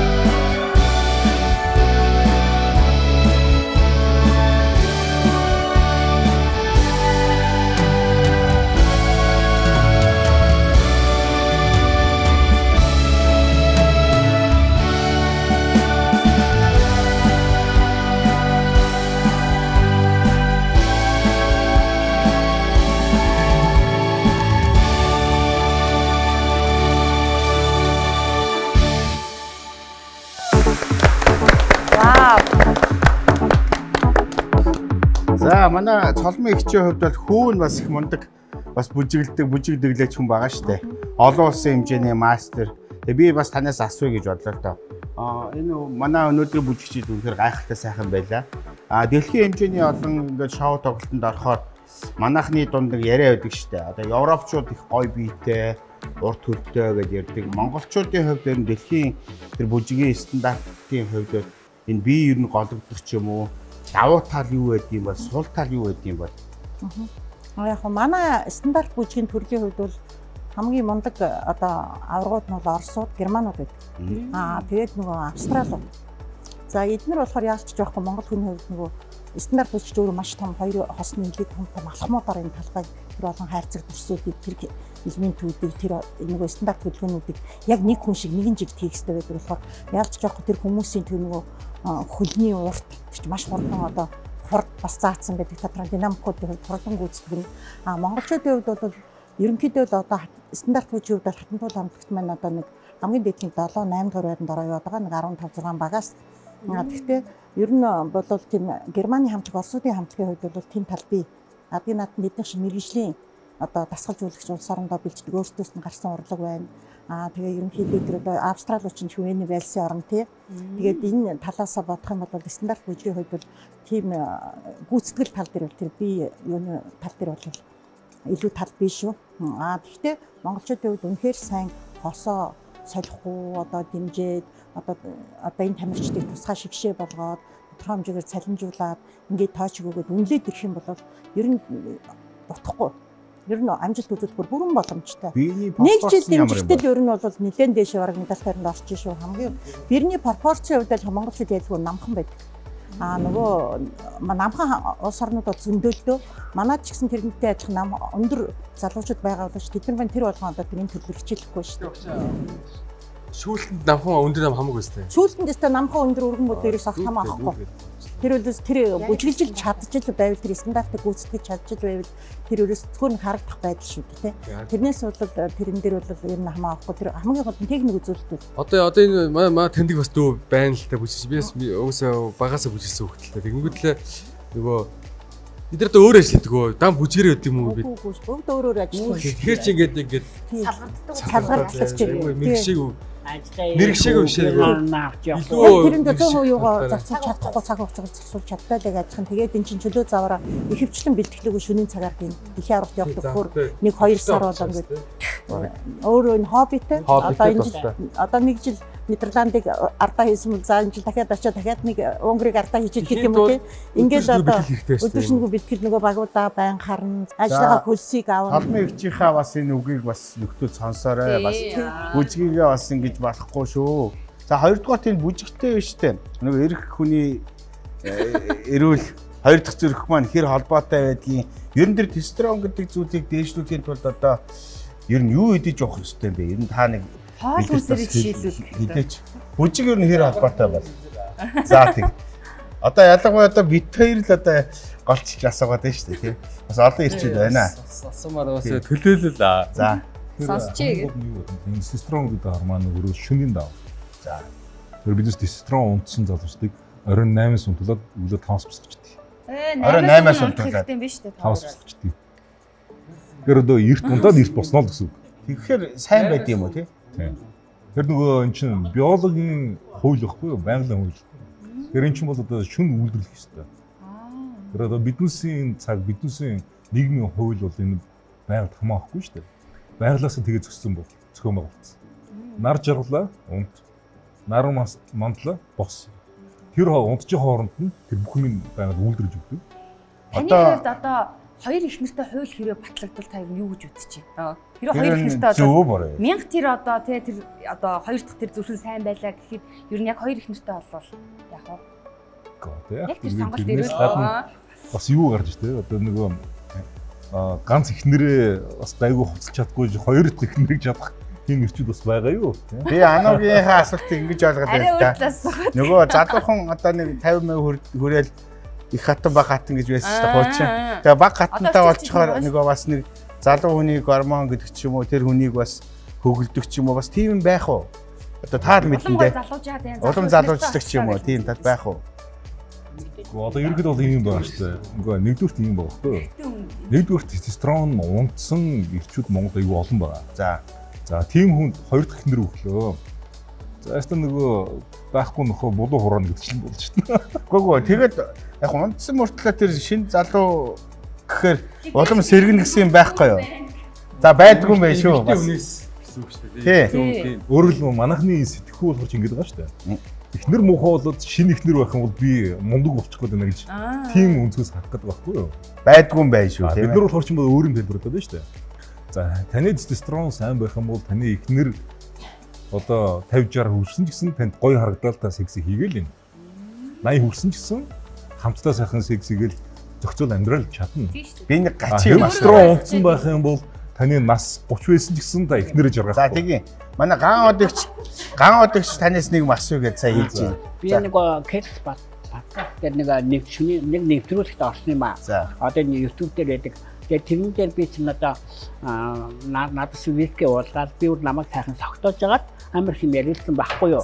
Таны хак ирсэн байж тээ. Тийм. Тэгээд тэрэн дээр би яах вэ нөгөө нэг ингээд нэг юм одоо надаас бүр байг уцаар бүр мессежээр одоо нэг юугаар дандаа тэр асуултыг асуун хүмүүс би бүр блок хийж байгаа шүү дээ. Яагаад би ямар эрэгтэйчүүдийн юм чивч яахаараа би тэрийг яаж мэддэг юм те? Хүний одоо нөгөө эрэгтэйчүүдийн нөгөө эрхтний сантиметр нь одоо хэд байж одоо хүнд таашаад өгдөг юм бэ гэсэн асуултаар тэрийг яаж тамруулах уу гинэ. Би одоо тэрийг тамруулдаг би юм биш үү? Надаас асуудаг байхгүй тий. Тэгээд одоо тэрийг надаас асуух айгу тамтай байна. Манайхан болохоор ч юм бол нөгөө тоон үзүүлэлтэнд их ач холбогдлого үздэг. Хэмжээ. За. Нөгөө чанартай ач холбогдлого өгдөг. Бид нар болохоор ч юм чанарн дээр анхаарлаа хандуулдаг гэхгүй юу? За жишээлбэл хэмжээ ярих юм бол одоо мэдэн шүү дээ тансч одоо би киномно үзэхэр нөгөө эмэгтэйчүүд лесбичүүд байна те. Бовгүй гэж болгоол байгаа зү. Тэрний хажууд бас нэг эргэтэнтэй одоо хамаагүй давуу талтай байна те. За. Тэр чин зарим хүмүүс нь одоо ингээд том л байх юм бол одоо ихтэйхэн одоо сайн гэж ойлгоод байдаг. Гэтэл манай энэ тамхичд байна те. Одоо над дээр өдөр болгон орж ирсэн. Нөгөөт нь босхгүй байгаа. Тэр одоо тэгээд 20 см 30 см өнөө нөгөөд нь босгүй байхаар ямар хэрэг байна те? Ажиллахгүй байна гэсэн үг. Би тэгээд тэрний хажууд нэг хамраа ухуу чихээ ухуу гэсэн юм илүү сайн ажиллаад ивэл бас тэр чинь секс хоёр тогтож байгаа гэсэн үг үстэй. Ерөнхийдөө бол тэр чинь бол те чанарын үзүүлэлт чухал болохоос тоо үзүүлэлт чухал биш шүү дээ те. Эхнэрээ жаргаагаад чадчихээн өөрөө таашаал авч ивэл үндэ тэр маань 10 см рүү 20 см рүү тийм чухал биш шүү дээ. Одоо манай Солонгос эдэн найз нар ингээд намайг Солонгост очихоор дандаа 8 айлж идэ загас магас өгдөг байхгүй юу хавч. Тэгээ яагаад ингээд өгөөд байгаа юм бэ чи гэдэг. Тэгэхээр энэ нөгөө юм сайн гэдэг. Одоо бид нар жишээлбэл ингээд далаа тэнгис байхгүй болохоор ингээд бас тэрнээсээ хол болохоор бас жоохон муудаад байна уу? Юундээ байна? Ямар юм мэдүү сайн юм бэ? Ер нь бол. Тэгээ maaхан ерөөсөн нэг ямар хүн эзнээ ямар хүн явснаа гэдэг л тийм. Тий. Maaхан зүгээр ерөөс дандаа л идэх юм асуух гэдэг. Гэхдээ ер нь бол тий хоолндоо бол асуулт биш байхгүй юу? За. Ерөнхийдөө ингээд тестостерон гэдэг бодис маань за бидний чалхыг сайжруулдаг юм байна. За. За тэгэхээр тэр тестостерон гэдэг бодис маань яг юу юм бэ гэхээр холестерин баггүй юу? За. Өөрөлд холестеринаас биднээс тестостерон үйлдвэрлэдэг. Эмэгтэй хүн ч гэсэн ялгаа байхгүй. Эмэгтэй хүний бэлгийн чалх дуршлыг тестостерон хариуцж байгаа. Тэгэхээр тэр холестерин гэдэг маань одоо Монгол хоолнд байгаа. За жишээлбэл биднээс нэг адууны мөх чанаад ижлээ холестерин авчлаа. За унтлаа тэр холестерин чинь биднээс тестостерон болгочихно. Хаваас болоохгүй. Гэсэн одоо холестерин чинь одоо хортой одоо баг өөхтөөсөө болгүй дээ. Наад ч юм бол өнгөрсөн 100-ны үеийн юм яриад шүү дээ. Тэгэхээр юу 21 100-д бол тэгж ярихгүй байгаа шүү. За тийм биш юм байна. Би хоцрогдсон явж байгаа юм шүү дээ. За тэнгуүтлээ ерөөхдөө бол одоо за ингээ энэ хоёр ч ойлон намайг загнаад унлаа шүү. Дандаа бүр гадуур явдаг. Яасан мэдлээ. За тэгэхээр ямар мэдлэггүй явж байна гэдэг шиг. Холестерин гэдэг зүйл маань тестостерон болж хувирахын тулд төмөр ашигладаг байхгүй юу? За төмөр байж иж хувирал явагдана. За тэгэхээр чи биднээс хоол хүнснээс юу идвэл төмөр сайн авахгүй? Илгэн дотор маш хэмжээний төмөр байгаа. Ханы маханд байгаа. Тэгэл илгээ сайхан идчихнэ л үстэй тий. Тэгэл төмөр авчихна. Тэгэл тэр маань сайхан хувирчна. Тэр одоо биднээс адууны махаа идэл, илгээ идэл явж байхад бол уургаач авчихна, төмрөөч авчихна, B12-ооч авчихна. Ерөнхийдөө бол тэр тестостерон үйлдвэрлэлд хэрэгцээтэй бүхэн хамгийн гол нэг асуудал байна. Тестостерон ажиллахын тулд зайлшгүй D витамин шаардлагатай. D витамины унчгал юм бол тестостерон ажиллах болчихгоо. Нэг гимн тэр. Би наадтай чи нэг нэг зөрчил ороод ирлээ. Нэг зөрчилтэй юм байна. Одоо төмөр монголчуудыг ихтэй байна. Тийм учраас төмрөө баг идэхийн тулд 7 хоногтой жишээлбэл 2 өдөр цагаан хоол идээд одоо цагаан мах зах идгээд тэр чи одоо юу гэсэн утгатай вэ? Ер нь бол юм байна. Нэгдүгээр тэр маань бас л буруу юм яваад. Төмөр ихтэй байгаа эрчүүдийг биднес ерөөсөө илрүүлэх байгаа шүү. Манай дээр эмнэлэгтэр илүүлж байгаа бүх царай бараан болоод идэг гэж яриад. Бүх хүмүүсийн төмрийн шалгадаг байхгүй биднес. Толгой дараалал. За. Төмөр хэвийн хэмжээнд байгаа нэг ч ир хүн гарч ирдэг. Дандаа унтсан болохоо гэсэн. Манайхны төмөр ихсэн гэсэн ямар асуудал ярьж байгаа юм хэрэг тэр нэг фертин гэдэг бодисыг биднес үзээд байгаа. Эмчнэр. Фертин өндөр гарахаараа тэр төмөр илүүдж чинь гэж ойлгоод байгаа. Тэр маань бол тийм утгатай шинжлэх биш байхгүй юу? Тэр маань үрслийн маркет. Тухайн ямар нэгэн үрсэл байх юм бол хор тавдар байх юм бол ичдэг юм. Жишээл нэг хор тавдартай хүн байлихад фертин өндөр гарчна. Тэгвэл нөгөө хүний төмөр нь илүүж чинь буруу онцлог гэж шүү дээ. Үгүй байхгүй юу? Тэр нөгөө фертин гэдэг шинжилгээний талаар сайн ойлгохгүй учраас хүмүүс буруу ойлгоод байна. Тэгвэл төмөр нь илүүдээд тийм монголчууд байхгүй шүү. Харин ч сэргээд ер нь дандаа унтсан гэж. Дээ бас унтсан явж байгаа шүү дээ. Дээ нь унтсан байт. Юм шиг сэргээд бол одоо мэднэ те. Нартаа орныхан. Их дэвтмийн аваад юм. Шээ уучлаарай. Бид одоо бүр 1 онгор болохоор хэцүүтэй бүх юм мэднэ л дээ. 1 онгор болохоор хэцүүтэй одоо их юм мэднэ. Европуудын одоо тэр Латин Америк гэдэгсэн зүгээр нэг юм бэл нэг томоо ашгүй шүү дээ. Монголд яг дэлхийд бол номер 1 хатаас шиг гэдэг утгаараа. Зүгээр ямар ч мэдэхгүй нэг юм бүгнрээд оржсэн дээр үү эсвэл нэг юм хатаасаар ингээ хатгаад байсан аюутай яг үнтэй хатгастай юм тий яг уу тий таашаалтай авах уу тэр чинь маш асар хязгаартай тийм болгоо би Монголыг тэгэхэд нэг номер гэж үздэг. Ер нь бол тэгэхээр хамгийн гол нь юм байна те. Тэгээд хатаас шиг тийм олон ирчүүд байх юм бол яагаад миний ажил дийлдэхгүй байгаа юм те. Нөгөө хатаас нь ингээ унжтан залуучууд дүүр орж ирээд нь шүү дээ.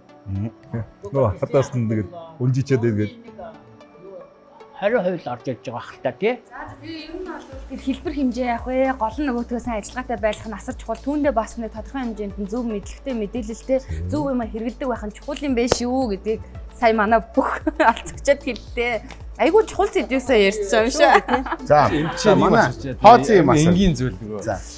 Одоо ингээд сошиал талаар та нөгөө гадуурх материалаар тэгээд одоо хүмүүс ингээд нөгөө шивга нөгөө харавс тэгээд улаан манжи холонгоод миксер дэнгүүтэй YouTube байдаг шүү дээ. Ингээд уухаар аягүй сайн болдог. Бокс маягаар яадаг. Одоо чалга сайжрал гэх юм одоо тийм хөл юм байлаа те. Хүрэн манжин байлаа. За тэр одоо бас харавс байлаа. Өөрийн үе. За хулуу. Тэр хоёр ирэхэд миксерчлээ юм байна. Миксерч байгаа. За. Тэгээд ерөөхдөө нэг шүүсийн шахаж гарч ирээд байна. Тэгээд уу за. Тэнгүүл чи ерөөхдөө тэр одоо жишээл хүрэн манжинд байсан хүний биед хэрэгцээтэй эслийг нь хайчиж байгаа. Тэнгүүлээ тэр дотор нь байсан асар хэмжээний сахароос, фруктозыг ялгаруулад чихрийн сироп хийж байгаа. Тэр биднес ерөөхдөө бол энэ дотор нэг баахан ятан найруулад ууж байгаас ялгаа байхгүй. Тэнгүүл нойруулчихаа будаа болно. Өөрөөр тэгээд байгаа юм бол тэр хүрэн манжин нойруулчихаа юм уу гэсэн үг тий? Илгэн будаа болно. За. Ерөөхдөө бол биднес жимс сайн гэж ойлгоод байдаг. Тэр асар хэмжээний фруктоз байдаг. Тэр маань илгийг өөхчүүлдэг. Илэг бодоолгочтой. Надаас хүмүүс дандаа ингэн штэ. Га одоо нөгөө та одоо ингээд 70 хоёр хараагаар 70 хүрэх гэж байгаа юм чинь танд нэг дур хүсэл байдгүй гэсэн чи би бүр үнэхээр амар дур хүсэлтэй. Юу цэвэрших баярлсан би. Би цэвэрших баггүй тэр ямар хүмүүс хэдэн наснда цэвэршдэг юм бэ? Би тэрийг гайхаад идэв. Би одоо эмэгтэй болсон штэ. Та нэг Тайланд явсан штэ. Тайландд ер нь байдлыг ямар байсан бэ? Таныг Тайландд очиход ер нь нөхдүүд яаж хүлээж авсан? Ер нь Тайландын ингээд юу тэмцээч н апрес хэлчихэж байгаа юм чи юу тэр намаа яаж хүлээж байгаа ямар хамаатай. Би одоо ямар мундаг улсын ерөнхийлөгч биш. Тэр одоо хатаа хаан нүс намаа яасан гэж амар ингэж хүлээж авах юм. Би өөр утгаар нь ярьж байна. Одоо ингээд хамгийн анхны монгол хүн ирлээ.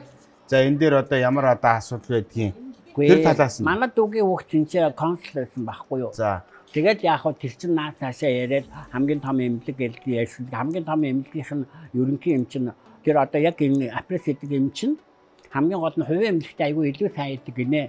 Улсын эмнэлэгт хэрэггүй гэхээр би тэр хувийн эмнэлэгт нь очиж ийлгэсэн. Тэнцээ зүгээр юу мис тасалд орж байгаа юу тэр намайг хэн анхаарна уу намайг хэн таах нь юу тэнцээ ингэж явах тийм дав хаан байна. Үхтэл болоод бүр гүдэг болоод тавилга болоод яаж нэг Монголд тэрний цэр дээр байсан болохоор Монголд яаж нэг хоёр хүлээр очихул гэж бодож ирсэн хүн юу тэр илүү Хүлийн амьдралын заг дөрөж ярьдаг. Бүх улс оронд очихлээ штэ намайг ганцхан Монгол биш. Бүх улс оронд очих хардаг. Эргээ харахад ард баг хурал болж идэг. Тийм тэгээд би тэрийг өөрөөсөө тоохоо болсон байхгүй юу? Ерөөсөө хар багаасаа тийм юу миний араас байнга явдаг болохоор би ингэж бодгоосон ганцхан монголчууд намайг ингэж хараа шивэр авир хийдэг байх гэж бодсон чинь Тайланд ч очсон, Японд ч очсон, Солонгост очсон, одоо Европт очсон банк яриастай. Ингээ харахад шивэр авир хийгээстэй. Тийм. Тэр нь би одоо тэгээд дугуйд би одоо ямар Европын ямар намайг танихгүй штэ. Миний тухай юу яах нь надад ямар хамаа байна гэхэлтэй. Тийм. Ингээ хагалгаагаа ярьсан чаг одоо миний гарт яг ингээд энэ эрэгтэй үнэл гарах та тэг хөтлөөл электронс шиг ингээд суугаадсан. Энд тэг одоо ингэдэггүй магадгүй шамнаар ярьж байгаа хүмүүсээс ингээд эмнэлгийн тал мадэж нөгөө эмчнэр маань хүн аврахын тулд маш минут секундтэй ажилладаг штэ. Тэгэл газ цус алдуулахгүй тулд газ тайраад ингээд янзлаад магадгүй нэг юм мис заслын нэг алдаанууд ч гэдэг зөндөө хэрдэг. Тэгээ нэг одоо гэмт сох үндсийн төв нэг юу вэ? Бидээс нэг сэтгэл зүйн тийм уулзсанд би нэг очсон сайхан Түжээ багш гэдэг бас нэг хүн байгаа. Одоо ингэ намайг ураад одоо иймэрхүү одоо хуруу гар сарвын тайралтанд орсон хүмүүсийн тийм уулзалт болдсон юм байлээ. Би болохоор ерөнхийдөө бол яг эстетик талаасаа ингээд мэдж байгаа гэд тэр уулзсан чинь ингээд хүмүүс очсон. Тэгэхээр эмчнэр хүмүүс тэнцээ бас ирсэн байсан тий. Сэтгэлдэж бас байгаа. Тэгээ би ирсэн байгаа. Тэнгүүл бид ингээд тэр хүмүүсийн одоо яриг сонсож байгаа байхгүй. Сонсоход нөгөө асуудлууд ярьж байгаа. Асуудлууд. Тэрний юу гэхээр айгүй олон хүмүүс ингээд тийм кейс буюу нөгөө хийгдсэн зүйл ярьж байгаа шүү дээ. Хийгдсэн зүйл өнгөрсөн зүйл ярьж байгаа. Тэнгүүл ингэдэм юм байлээ. Одоо ингээд автослоор ингээд алдсан хөл гаргаа болсон хүмүүс байна. Хүүхдтэйгээ нөхөртэйгээ ингээд тэр чигээрээ байна. За тэгээд ямар нэгэн аюулгүй ажил хаа буюу хөдөлмөр аюулгүй байдлын юу мэдгүй ингээд гар хүлээд хайрцсан хүмүүс айгүй олон байна. За ингээд архитаас хэрэглээд хөлдөөд тэр бол айгүй элементарны үсэлж байгаа байхгүй юу? Хөлдсөн хүмүүс хариулсан хүмүүс байна, төрөлхийн хүмүүс байна гэдэг. Тэгээд би анх удаа тэр үзэж байгаа байхгүй юу? Анх удаа би сонирхоод тэгээд бараг л нөгөө би өөрөө хурууга нуух маягтай бараг ингээл бүрэн бүтэндээ бараг ичих маягтай. Над тийм сэтгэл төрсэн байхгүй. Тэгээд би нэг л юм ойлгож авсан. Гимтэл цог одоо мессеж маань эмчнэр ерөнхийдөө хүмүүсийн яг мэдээж ингээд хагалгаа хийж л байгаа. Тэгтээ нөгөө артлын ингээд хагалгаа хийлээд дууслаад дараагийн тийм кэрл буюу одоо халамжлах зүйлрээсээ байдаг юм л Монголын яг эмнэлгийн яг энэ юунд тэр зэм одоо хөгжлийн мэргэжлөө шууд нөгөө одоо би өндөө ирүүлж жагаад маргааш шууд одоо сум болохыг хийж таашгүй. Тийм би тэр шууд таарсан ингээд шууд ингээд байгаа. Тэгээд аягүй хэцүү. Эмсэр явахтаа ингээд тайралаа яйчин гэдэг ч юм уу те. Дараа үс эргүүрээсээ. Тэгээд та нарын асуудал ухааны юм маягтай тэр хүмүүс гэж тэрөөсөө тайралтанд орсон хүмүүс да одоо ингэж тэгэж яг байдаг л ахaltaа виз борож магадгүй. Гэтэ илүү ингэж тэдэндээ чиглэсэн сэтгэл зүйч аягүй тийм хүн болон дээр бар баймаа санагдсан. Тэгээд тэндээс бож аягүй олон хүмүүс бас амар хорлт юм байл шүү энэ. За энэ бас их маш чухал зүйл. Сонин зүйлийг ярьж шүү. Тийм. Одоо хосоодо бүгдээр бас баярлаа. Амжилт хүсье. Нэр үнэхээр чухал зүйл. Тийм. Тэгээ манай нэвтрүүлгийн бас нэг спонсор байгаа штэ. Калвэ гэдэг одоо сайхан яриаг сайхан дарс одоо хөглөнө гэдэг шиг. Хэдүүлээ сайхан калвэга тулгая. За мөн одоо манай спонсор нэг ёстой гоё хоёр ундаа байгаа. Одоо та нартаа бас би одоо энэ гоё крафт кола гэдэг энэ одоо япон кола. Амт бол үнэхээр гоё. Нөгөө сахарыг сүүлийн үед их баг хэрэглээд байгаа штэ. Кола бол маш одоо буруу гэдэг. Энэ бол маш гоё тийм ухаалаг сахартай гэх юм уу да. Штэ тасархай кола байгаа. Өө н хаасаагүй байгаа та. Та сайхан кола уугаарай. За энэ манай штэ сайдер гэдэг одоо манай Японд ер нь Японд дэр нь орчод байгаа шүү. Тий. Сайхан агуулмж маш багтаа гэж явдаг шүү дээ тийм ээ. Хэдүүл одоо сайхан улаан дарсаа нэг сайхан тулгая да. Нарда Cabernet Sauvignon гэдэг чинь их гоё жимслэг дарс штэ. За би та нартай сайхан үйлчлэе. Сайхан гоё дарсаа. За мэдөө. Тэгээ одоо яг одоо энэ гоё улаан дарсан яхтаа би хүн болгонд нэг гайхалтай бас нэг зочин хүнээ урих гээд байна. Дахиад аюулыг өөрмөр юм. Өчрөө юу гэхээр хүн болгон одоо ингээд та тал бүр дээрээ бүгдээрээ одоо энэ байгаа ертөнцид энэ байгаа цаг үедээ бүгд манлайлал болчихсон хүмүүс байгаа шүү дээ. Тэгэхээр хамгийн гол та эдийг өдий зэрэгт хүрэхэд хэн хамгийн чухал байсан бэ? Бидний ээж байдаг. Тэгэхээр Айгуулийн маань хувьд гэвэл өөрөө хөгжмөө өөрөө одоо шүлгээ бичдэг юм байна. Тэгэхээр та бүхэнд бас нёгийг бодогдуулах нэг гайхалтай бүтээлийг тойрохоор ирчихсэн байгаа. Хамтдаа Айгуулаа өгтөж явах хөө. За Айгуулигаа өгтъе. За.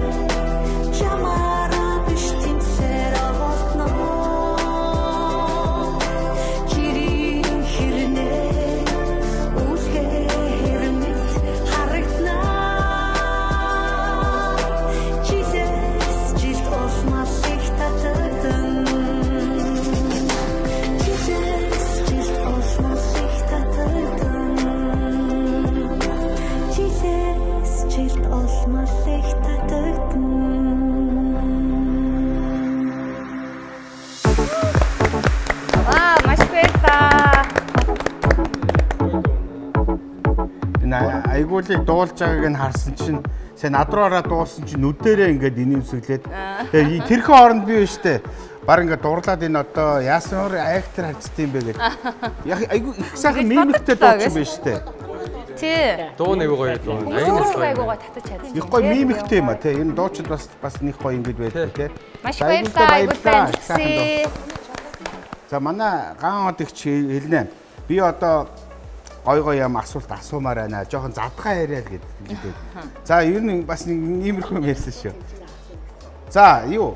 Асуулт нь болчихсон шүү. Дууссан шүү дээ. Би ингэж Ц.Ариунбаяраас би нэг сонир юм асууя. Одоо нэг хоёр дахь зүрх гээд дөрөв булчирхаа гэж яриад идэв юм шүү дээ. Одоо тэр маань яг ямар учиртай юм бэ? Одоо тэр одоо ингээ яагаад муудаад байна яа? Тий. Тэгэхээр одоо нэгдүгээр юм байна. Муудчул яах юм бэ одоо? Нөгөө манай эрчүүдийн маань хамгийн хайрладаг зүйл маань төрүүлж байгаа үргэлжлэл байгаа. Тэгэхээр яагаад үргэлжлэх юм бэ гэхээр бол нөгөө бэлгийн зам өвчин ч юм уу ямар нэгэн нян дотор нь ороод үргэлжчих юм бол гарч өгдөг. Тэгээд тэр маань нэг 30-40 юм нүхтэй эрхтэн байдаг. Тэрнийг одоо имжлэх гэж аюух одоо цаг зав асартуулдаг аюу хүнд байгаа гэдэг. За тэгээ нөгөө одоо нэг аз хүүхдээ төрүүлж байгаа дотор нэг ямар нэгэн нян бэлгийн зам өвчин орчлоо гэж үзэхэд имжлэхгүй бол тэр салдгүй. Жишээл хортод нэг бэлгийн зам өвчин аваад төрүүлж гараа оруулчлаа. Нөгөөх нь 50-60-таад нь байж л. Тэгэл нөгөөх нь тэр хооронд ихнэрээ өрөвсүүлээ л яваад. Тэгэл ихнэр эмэгтэйчүүд юм бигэр яваал энэ идэхгүй тэгэл нөхөр нь буцаагаал өрөвсүүлээл ингээд явааддаг. Тэгэхээр чи яг гэсэн дээр нөгөө энэ төрүүлжхаа өрөвс чинь нөгөө ихнэрүүдийн гол айлгадаг гол зүйл байхгүй. Тэгэл ихнэрүүд л хурцсан цэстид өрөвсөл мөгөнцөр гэж яриаддаг. Яг гэсэн дээр нөгөө нөхрийн төрүүлжхаа өрөвслөөс болоод өрөвссөн явчихдаг. Тэр энэ төрүүлжхаа өрөвслийг онцлох цорын ганц арга нь шулуун гэсээр нөгөө эмч маань төрүүлжхаанд массаж хийгээд тэгээд шингэнийг хүчээр гаргаж ирнэ. Өөрөөр тэр шивсээр ч үзэхгүй, үрийн шингэнээр ч үзэхгүй. Одоо манайхаа энэ гүн үрийн шингэнээр үзээд тийм үрийн шингэнээр үзэхгүй. Саар үзэхгүй. Тэгээд тэр маань бол югд буруу хийгээд байна гэсэн. А тэнгуэлт яг нөгөө хуруугаараа үздэг массаж хийгэнгүүт манай эрчүүдийн маань гээл сүнсэн залчих гэдэг. Одоо нөгөө эрэгтэй хүний чинь нэг ярьдаг онгой байдаг шүү дээ. Энэ хоёрын сүнс байтугай зайлах юм. Хоёрын юмнаас болдог гэж шүү дээ эрэгтэй хүн. Энэ нэг улаан хоолой тий. Тэгээ нөгөө өөр нэг улаан хоолой. Энэ хоёроо л сайн бодчих хэрэгтэй гэж яриад идэв шүү дээ. Сайн зөвлөх хэвээр. Тэгэл айгууч хөл. Ер нь ерөөд нэг нас яваад ирэхэд ч нүүх нь бас томорч шүү дээ. Одоо саяхан нэг ах хүү ирсэн л дээ. Одоо шээснэ агцсан гээд. Тэгээ маан дээр катетр тавиулж байгаа. Тэгтэл манай совлогч нарыг хараад өөр өөрхөө нулимс нь гарч ирнэ. Нүү яана. Ганц хоног шийхгүй нэг ямар амар юм бэ. Тэгээ номхорчихсан. Нэр яг тхий юм тий. Тэр манай эрчүүдийг маань ерөөхдөө бол ингээл харахад нэг мундаг залуучд байгаад тийм. Жинхэнэ сүнсийг авдаг зүйл бол тэр төрүүлжхааны асуудал яваад. Сая сонсоод байсан манай Н.Ган-Од та хоёрын яриа бас дэлхийн жоохон зөрөөд байна. Н.Ган-Од болохоор Монгол эрчүүд бол хамаагүй сайн номер 1 гэдэг та болохоор унлаа гэдэг. Энэ одоо яагаад та хоёрын яриа ингэ зөрөлдөд байгаа. Би бол одоо төөрчлөө. Одоо аль нь ч гоо яах тэгэл нөгөө ямар хүмүүстэй харьцаж байгаасаа шалтгаалж байгаа хэрэг тийм. Тан дээр болохоор ч юм бол босдг нэрдэг юм байж над дээр ундаг нэрдэг юм байгаа. Над дээр голцсон нэг ундгууд нэрчээд байна. Өчтөр нэг юм тохиолдол гарсан байхгүй. Одоо нэг залуу манад ингээд болохгүй байна гэд. За тэнгуүтлээ одоо өдөрт хэдийн ширхэг тамхитдаг байг л хамгийн түрүүнд л авсан үү. За тэгвэл чи надад татгаа болчоод хэдийн ширхэг омега 3 уучаад 8 сунтчаад ирээ гэж байгаа. Өнөөдөр ирж байна. Тэгсэн чинь нөгөө нөхч айгүй ад жаргалтай. Нөгөө нөхч өглөөгөр бод өгч шүү гэж. Ерөөсөө тамхи татгаа уйлал маргааш насанд ажиллаж эхэлж байгаа байхгүй юу? Тэр тамхи маань тийм хортой бол. Тамхи шууд дуусах гэдэг байхгүй юу? Бас арх орно тийм ээ. Тийм орж ирнэ. Арх. Тэгвэл болох уу гэдэг шиг юм байна. Виски болох уу, коньяк болох уу гэдэг шиг. Манай Монголд ер нь хэрэг тамхичд байгаа байна. Тэгээ ер нь тамхи бол их шүү. Тийм. Тамхи жилдээ 4000 хүн тамхинаас болж өгч байгаа тийм. Тийм их хөвгт юм уу? Тийм. Нөгөө тамхи маань авиж нөгөө суцыг авижад нэрсгээд цусын гүлэхгүй байгаа шүү дээ. Тэр нөгөө бэлгэртэн цус очихгүй гам чи нүүдх нь яах вэ? Босч чадахгүй. А тэгвэл зүрхний суц бас бочоод бүглчээр шигдээсээр ухна тархины суц бүглэрхөөрж бол ийм болж тусгараад өгчнө. Тэр нь хүүхнүүдээ ер нь тамхи татдаг ирчүүдээс зайгаа бариарай. Тэнгээс нь гарах. Тэгээ та нар ч бас тамхинаас гараарай гэж. Одоо тамхи татдаггүй. Манай хооцоо тамхи татдаг юм байна тий. Чи өдөр хойлоо тамхи татдаг юм шүү дээ. Бас учиртай юм байна хайрлаа тийм. За тэгээд мэдээж уртцааны гудамж бол ингээд бидний яриа бол өнөхөр өндөрлөлт дуусахгүй. Тэгээд ямар тач алтан цагаасаа тийм ээ бидэндээ зарцуулаад хөрөлцөн ирсэн эрхэм зоч та бүхэндээ маш их баярлалаа. Тэгээд уртцааны гудамж бас өндөрлөх гэж байна. Нэвтрүүлгийн маань хамтран ажиллагчаар үргэлжлээд ажиллаж байдаг. World баянда маш их баярлалаа. Тэгээд хөтөлбөрийн төгсөл бүгдээрээ сайхан хундгаа тулгаад өнөөдрийнхөө дугаарыг өндөрлцгөөе. За тийм. Тэгэд мэдээж нэвтрүүлэгт маань айдуугаа өргөсөн айгууд болоод сайхантай бүлгийн урлагуудыг үзүүлсэн бүх зочдтой мэдээж маш их баярлалаа. Бүгдээрэнд нь амжилт хүсье 2024 онд бүгдээрээ алдарай. Одоо амжилт 24 онд алхаж байгаа болоход чи одоо Ариунбаяр эмчийнхаа зөвлөгөөг аваад тэгэл одоо жинхэнэ алах нь шүү дээ. Маш их баярлалаа. Баярлалаа. За баярлалаа та бүхэндээ.